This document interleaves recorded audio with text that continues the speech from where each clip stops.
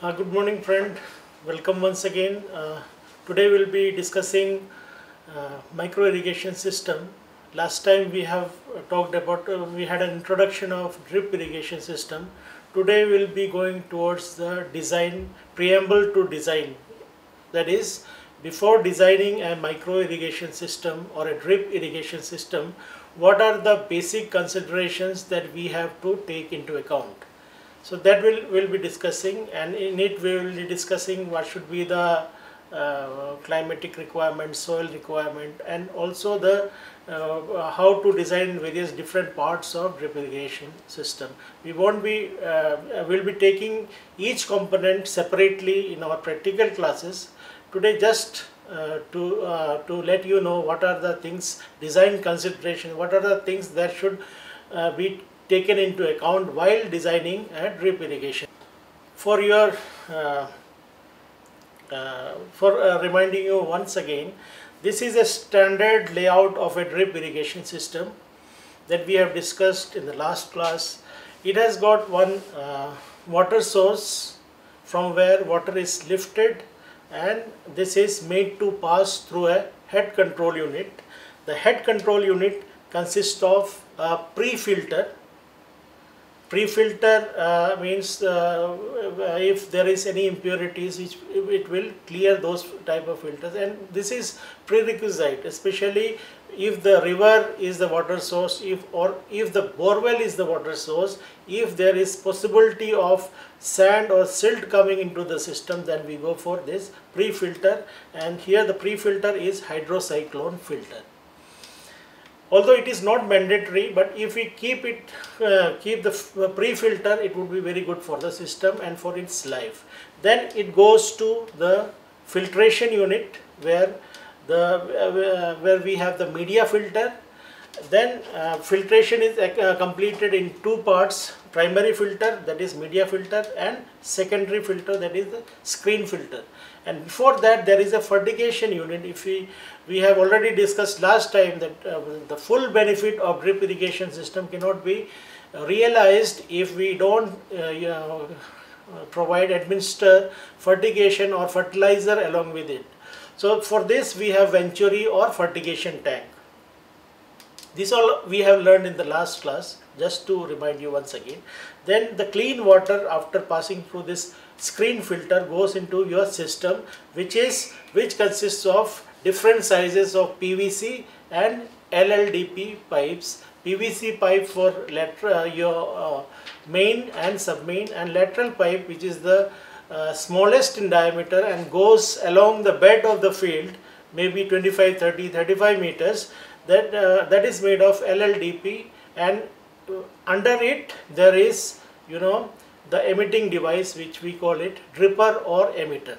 An emitter is two kinds: online and inline. Inline in case of vegetable or closely growing crops, and online for wide space crops like fruit crop, where we have to press in a button shaped emitter into it. So this is a basic design of drip irrigation system. And for designing drip irrigation system, especially for drip irrigation system, we will go from part to the whole. That is, the last part is your emitter. First we design the emitter, then we go for the main, sub-main, then main, and then the kind of filtration that is required. So this is a way how the design goes. This is the standard convention. Now coming to the steps in planning or designing of drip irrigation system. The first we have to understand what is our requirement, what kind of crop that we are growing, or what type of water source that we have, or what is the quality of that water that is coming out from that water source. Then accordingly we have to plan the method of irrigation. Should we go for surface irrigation or should we go for micro irrigation? And also it will depend upon type of the crop. If it is closely growing cereal crops, pulses crop, or oil seed crops, then sprinkler irrigation would be preferred. If it is for vegetable or fruit crops or ornamental or medicinal crop which are closely grown, then we can go for drip irrigation system. Then second is the selection of emitter. What kind of emitter is required for what type of water water discharge is required at each crop at the root zone. So that will decide the type of an emitter. Should we be going for 2-liter capacity emitter or 4-liter capacity emitter, or in case of fruit crops 8 or 16 or 32, and also it will depend upon the stages of the crop. If it is at a matured stage, say a crop like mango, if it is 5-year-old orchard, then the water requirement for that mango orchard would be high. So accordingly we will select the type of emitter. Then also it will the selection of emitter will be contingent upon the topography of the area. Say if it is undulating or it's going down the slope or up the slope, then we have to go for pressure compensating dripper, where irrespective of the undulation of the land, the discharge or the pressure would be more or less same. So if it is a plain, then we have to go for NPC or non-pressure compensating.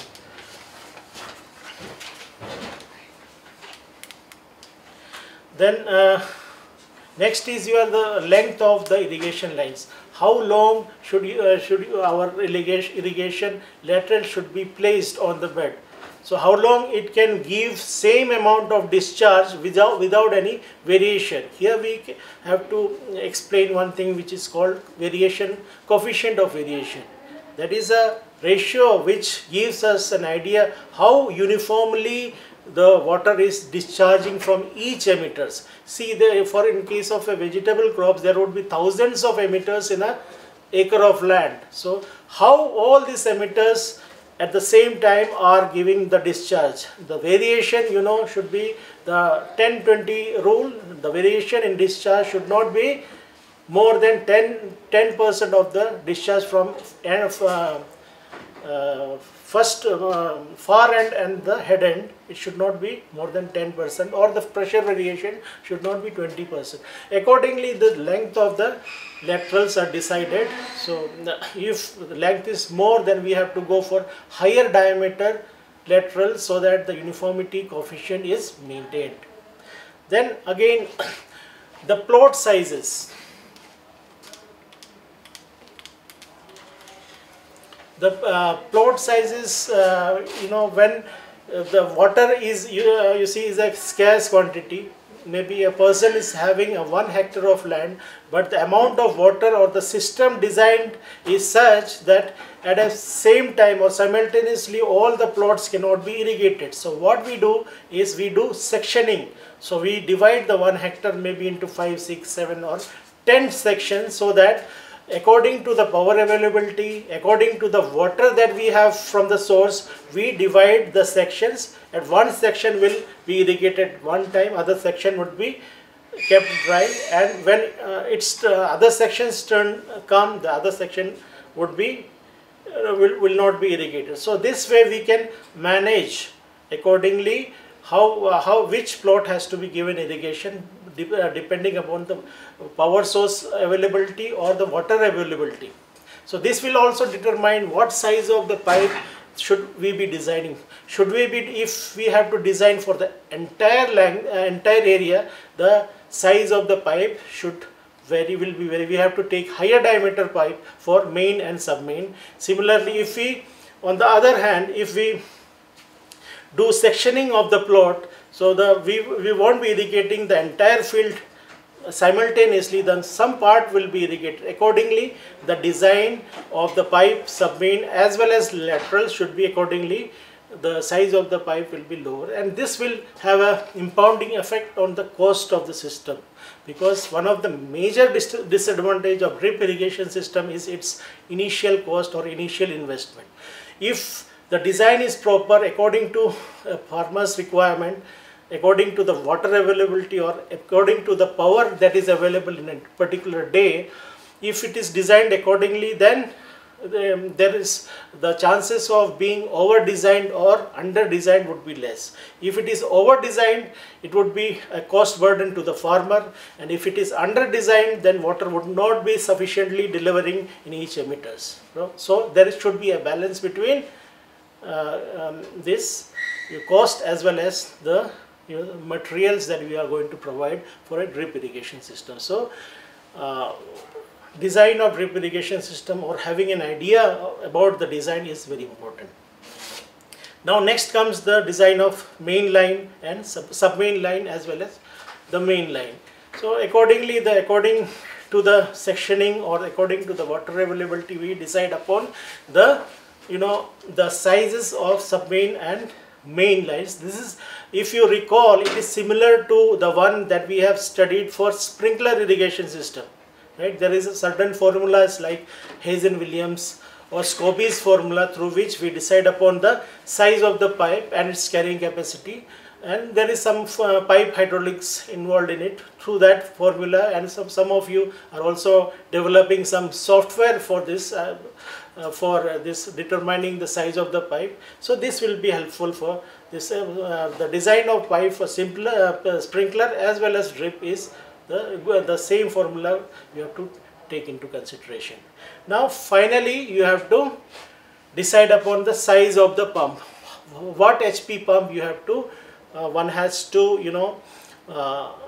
install so that the designed discharge is available, and the HP should be decided upon the discharge, that is total discharge that is required for the field, as well as the total head, because the pressure in irrigation system is always considered in terms of column of water. Say some 1 kg per centimeter square is equivalent to 10 kg of 10 meter of water in a column, right? Accordingly you have to find what is the head there in the water source, and what is the static and dynamic level of water level there, and from what depth you have to lift. That would be the head, suction head, then delivery head. There are many other heads, so total head you have to decide. Based upon that the pump is decided. And also very important, filtration unit, which is considered the heart of drip irrigation system, has also have some binding on what kind of pump, what is the water source, and what is the quality of water source, because the quality of water source will depend rather the type of filtration unit or the capacity of the filtration unit will be decided by the quality of water that is coming from your source. Now each farm, each field is different. If you go for a blanket recommendation that no, for 1 hectare or 1 acre this is the pipe, this is the quantity of pipe, this is the bill of the material, that is not relevant. And that is one of the major hindrance which is happening in drip irrigation system, especially subsidy based drip irrigation system, because government has decided for a model field, this is the amount, this is the size of pipe required, this is the amount of pipe required, this is the amount of laterals required, and this is the the quality or the specification of the materials required. But in farmers field may vary. Farmer field may not necessarily be a square field, it could be a L shaped, it could be a irregular field, it could be a circular field, so anything can happen. So as you stitch a coat, the tailor will take the measurement, like it should not be oversized, it should not be undersized. In both cases it will look bad. So similarly, a good design engineer will be measuring the exact quantity, what is required for your particular field. That, in other words, the the design is tailor-made for a particular case to case it may vary. So what are the data required before installing a drip irrigation system? First of all, you need to know what is the land available, what are the land details of the farmers. It will include its area, what is the future development, if they are going to install, how can they escalate, how can they increase the area, if there is scope for future development. Then the topography of the land, is it plain, is it undulating, this kind of information has to be there, because this information will decide what kind of system for a particular case we have to install. And also important is power availability. How much power, what is the source of power, is it electricity, is it diesel, is it solar energy, then what is its availability in a day, how many hours power is available. Accordingly we have to match the requirement. And also one more thing, the buying capacity of the farmer. It's not relevant that it's material that we give very sophisticated instruments to a farmer who is not capable of buying. So instead we should, according to his buying capacity, we have to fix what are the, if there is cheaper option, we have to go for cheaper instruments or cheaper materials. We have to cut the cost, and that is one of the main tenet of any engineer. You should always try to cut the cost. Technology would be there, but is it suitable for that particular farmer who is not able to pay it? So this question should always be there in one's mind. Second is the climatic requirement. Climatic requirement, as you know, there are many things: temperature, relative humidity, peak evaporation data, your rainfall data. This has to be handy with you, because water requirement of a particular crop for a particular season will depend upon the climatic requirement, especially the evapotranspiration. This data should be there with you, or the average of such data should be made available from some institutes like agriculture universities, or through some block offices which maintain such type of data. Third is the crop data that one has to generate from the farmer. These all the information could be done through participatory rural appraisal, or through some theoretical knowledge, or the person should use their own skill or own intuition for finding such type of data, like what should be the plant type, which crop are you one is growing, and what variety, what should be row to row and space, plant to plant distance. And this is very important. For a drip irrigation system, we provide water to the root zone.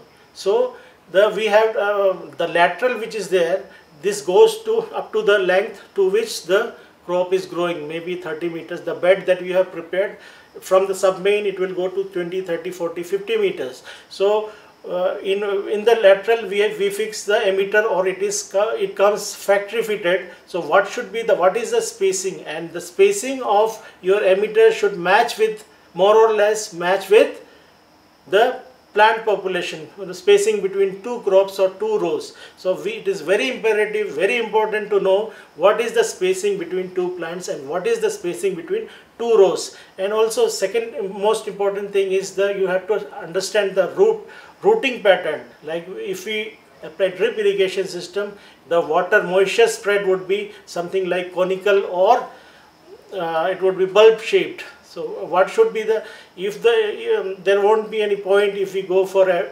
dripper. We'll put one dripper and it does not go into to the depth, and the main root hairs are within 20-30 centimeters. So the soil moisture should reach the crop root zone. Now next is the soil data, that is texture, depth, and physical and chemical properties of the soil, especially NPK, organic carbon. This information should be there with the farmer. And also the water quality is very important. The water source through which you are providing irrigation, the quality of the water should match with the irrigation quality of water. Then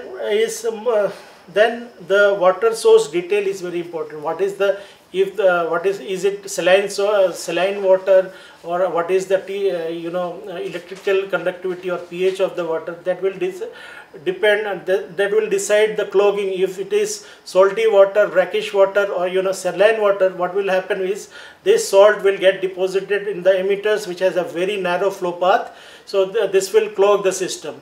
If there is such type of thing, you have to remedial measure has to be done. So what is the water source? What is the static and dynamic level? Like if the open well is your source of water, what is the water table there? That would be the static level. Once you pump the water table is bound to decrease. That is your dynamic level. So what is this? So pumping test or recuperation test is very important in terms of engineering terminologies. So this static level and dynamic level, and what is the quality and the quantum of water. So how much is the water available, and what is the quality that which we have decided talked about. Then, and this water quality, I am repeating again that this water quality will decide the type of filtration unit that you have to install in a drip irrigation system. If water is of superior quality, then there may not be requirement of a sand filter or a pre-filter. But if water quality is not that good, then you may have to go for pre-filter, that is hydrocyclone, then primary filter, then or the media filter, then the screen filter. So this way you can also reduce the cost of the drip irrigation system. Suppose a farmer who is not very resourceful and his field does not require this type of sand filter, so then there is no point of advocating sand filter if his water quality is good. So this is something that one has to take into account. Then finally the pump. What is the HP of the pump which is required, and HP should match with your discharge. So what normally 2 HP, 3 HP or 5 HP, and what is the amount of water that has to be carried, and second, more importantly, through what depth water is being lifted. So this depth head, this head discharge relationship has to be taken into consideration, and whenever you go to a pump system supplier, then you have to tell what is the head from which water has to be lifted and how much is the discharge requirement, because both are related. If higher the head, less will be discharged, less the head, more will be discharged. So accordingly, what suits you, that you have to tell the system supplier or the technical person who is going to design the drip irrigation system. Now coming to each factors individually, like topography. Topography is important in the sense, if the lateral is laid along 30-40 meters, and if it is plain, then it's fine. If it is undulating, it has to go down the hill, up the hill, then you have to decide upon what kind of emitter or dripper you have to decide. Should you go for pressure compensating, or should you go for non-pressure compensating? Because the difference between pressure compensating and non-pressure compensating is 3 times. And in a drip irrigation system, the emitter as well as the lateral constitute 60 to 65% of the total cost, because this is something which is required in large quantity, because wherever your plant goes, you have to take the lateral along 1 meter or 1.5 meters, and in case of vegetable crops, at every 30, 40, 50 centimeters there would be crops, so you have to take the laterals along with it. So these are the two entities, lateral as well as emitters. So one has to be very careful, because this constitutes 60 to 65% of the cost. And PC dripper is something which is 3 times more dear or more costly than NPC or non-pressure compensating. If there is requirement of only an NPC, then there is no point for going for PC. So this system supplier, the farmer or a technical person should be knowing. Otherwise the system supplier, they have to increase the bill of material. They will provide PC even if you don't require non-PC, because the margin is high, so but it's not required for the farmer. And another convention is, when you have undulating or downhill slope, the lateral should be laid across the slope, prevailing slope. It should not be along the prevailing slope. If it is along the prevailing slope, what will happen? At the head end, water would be less, and if it is downhill, due to gravity, the pressure head will go on increasing, and at the tail end you will be getting more water. Contrary to this, if the lateral goes uphill, at the head end the water would be good, but if lateral is climbing or flow is climbing towards the tail end, then there the water would be less. As a result, uniformity will not be there, and uniform water will not be discharged from each laterals, and that would be a problematic. Second is the crop data. So you have to decide what should be the total length and width, or more precisely dimension of the bed you are going to make. Should it be raised bed or should it be plain? That one has to decide according to the soil type as well as the rainfall stagnation situation there. If there is possibility of water stagnating, then one has to go for raised bed, and it is a good drainage is there, then even in the plain land you can lay the laterals. Of course it will depend upon the type of the crop as well. Then second thing is, what should be the plant to plant and row to row spacing? Like, what should be the plant to plant or row to row? This is row to row spacing, and this is plant to plant spacing, and here the emitters would be there. So accordingly the position of the emitter is fixed according to the row and plant to plant spacing. And second, one more thing, if conditions prevail, like if you have good soil, loamy type of soil, and in one bed you can put one lateral can cater to 2 rows. If soil is good, if water spread is like bulb shaped, then one lateral, instead of going laying lateral in each row, we can go for paired row. But there is a caution here, it's only suitable for loamy soil, or if it is sandy or type of sand, then you have to increase the discharge so that water is spread to the entire bed, and both side root zone is wetted, and this we can utilize this for reducing the cost of the system. And if it is sandy type of soil, there would be conical shaped waterfront, then both the paired row will not work here. You have to lay single row for each row of crop. Second is the soil analysis report. This is a very famous table for textural class analysis. What is the type of the soil, one has to find out. Even by physical verification you can find if does it comes under sandy, silt or loam. Accordingly you have to fix the type of lateral, should you go for paired row or single row. And also the chemical analysis, physical chemical analysis like EC, pH, N, P, K and OC. These are the least minimum requirement, soil quality requirement that one has to test, and accordingly the type of filter, the type of maintenance you have to do for drip irrigation. These are the different type of water sources. It could be a river, it could be a pond, it could be a lined pond, or it could be a bore well, wherever it is applicable. And water quality testing should also be done so that we can decide upon the filtration unit that you are going to. And these are the climatic requirements. These are from this normally farmer doesn't do it. They don't do it. They take it from some institute or their offices nearby, where pan evaporation as well as wind speed, wind direction, and temperature and relative humidity one calculates. And the power sources could be electric motor, diesel engine, or solar voltaic power, which although this is becoming very popular, but the initial cost is very high. Wherever there is any scheme, subsidy scheme, one can go for it.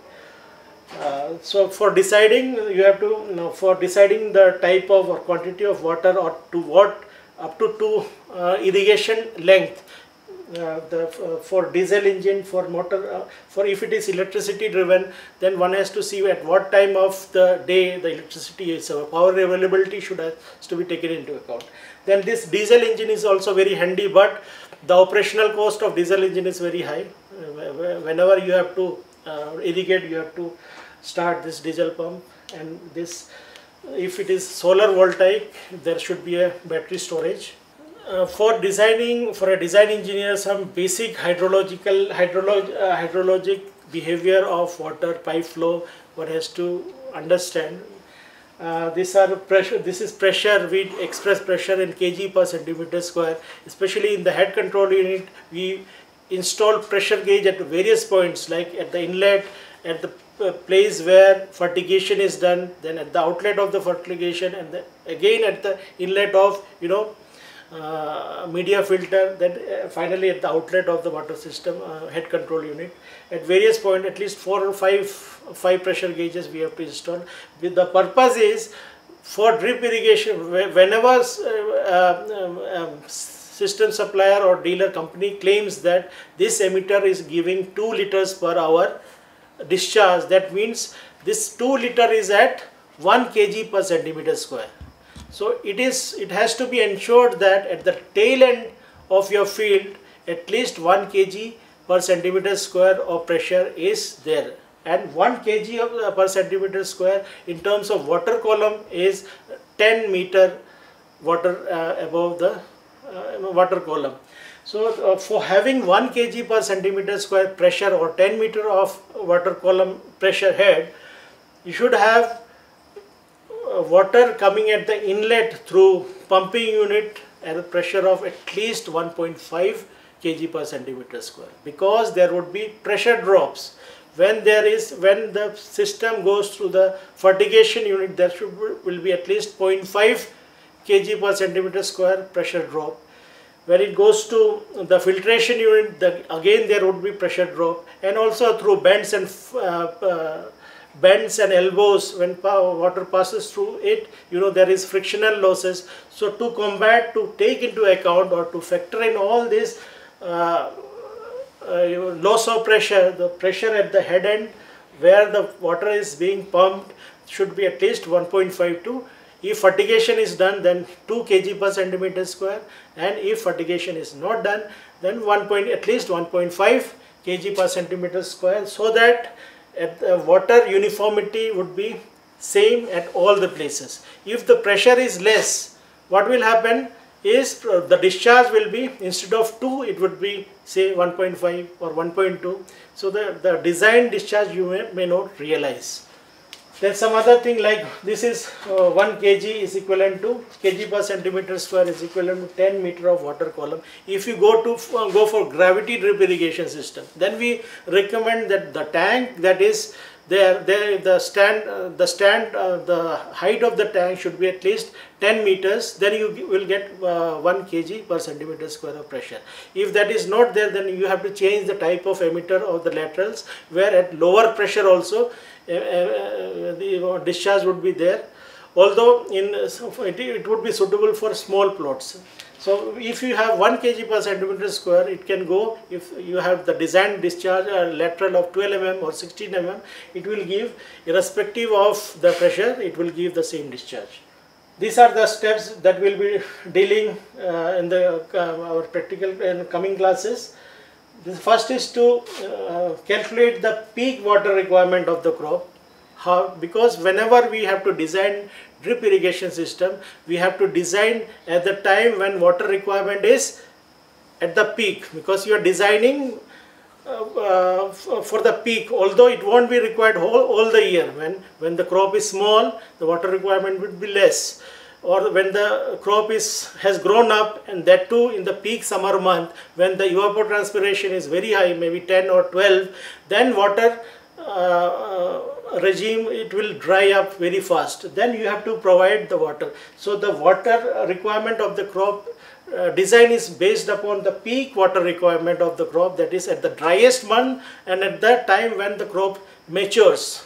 So it is determined by many formulas that will, one formula, climatological method, which we will be dealing with after maybe in the next class. Second is the selection of drip line. What kind of lateral should be there, or what should be the dripper?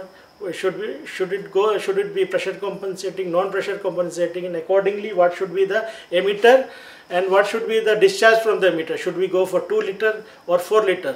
Be it 2 liter, 4 liter or 8 liter or 16 liter, the cost is same, because the plastic material which is required will be same. Only thing is it has to go through some different path. So whenever you have to, for a design, the design engineer or the technician should be knowing which kind of dripper at what quantity is required. Third is design of submain. This goes in the same line as design of sprinkler, when we have discussed earlier.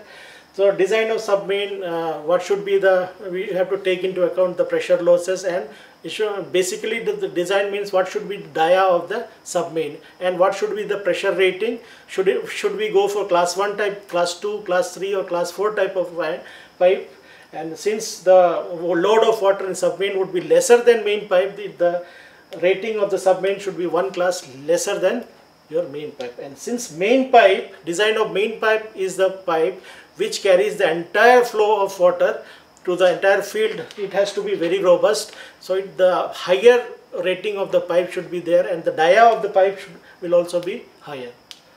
And then the design of motor, what should be the HP, again it will depend upon the head and discharge. And finally the bill of quantity or bill of material. This is very important, and this is where all the companies or the system supplier make most of the money. So if you are not well informed, they will over design the things, and they will be giving a very high bill of material. It is for your part, you have to check it. Are they giving the right material or not? Right material of right quantity and right quality as well. Because the system should not be either under designed or over designed. Both case, the farmer or the end user will be the sufferer. And finally, the design layout should be made. What should be the design, and where should be the main lines should be going, where the submain should be going. So that's all from my side, friends. So we will be discussing the design. Actually, when we go for the design, we will be discussing all these things: water requirement, how to calculate the water requirement according to the season, according to the plant growth stage, and what should be the lateral size, or what should be the lateral size. Should we be going with 12 mm or 16 mm? What are the, what decides which side should we take, which size should be taken? In the same way, submain, and main, and finally the specification of the motor. So I think this is enough for today, and I hope you will come prepared with the design. With this not very unfamiliar to you. You have done it in sprinkler irrigation. For drip irrigation only there is minor variation, especially in the finding the crop water requirement as well as the emitter and the laterals. So you come prepared with it, and we will be dealing with it separately in the next class. Thank you very much. Thank you for watching.